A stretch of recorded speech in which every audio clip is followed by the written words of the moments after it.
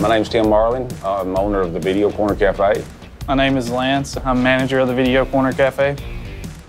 I was born and raised in Perry County, and my wife as well. We have our own little piece of heaven here in Perry County. The best part about being in Perry County is you don't go anywhere that you don't meet somebody and call them by their first name. When we opened March 4th, 1989, we opened in a spot that was about 15 by 30. From the very beginning, the community supported us. We're a hard-working community. When people here go to work, they go to work.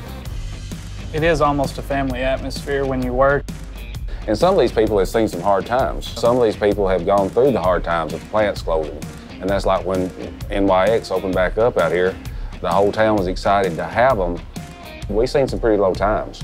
For us to have survived all these years and do okay. It's a blessing, really. It really is.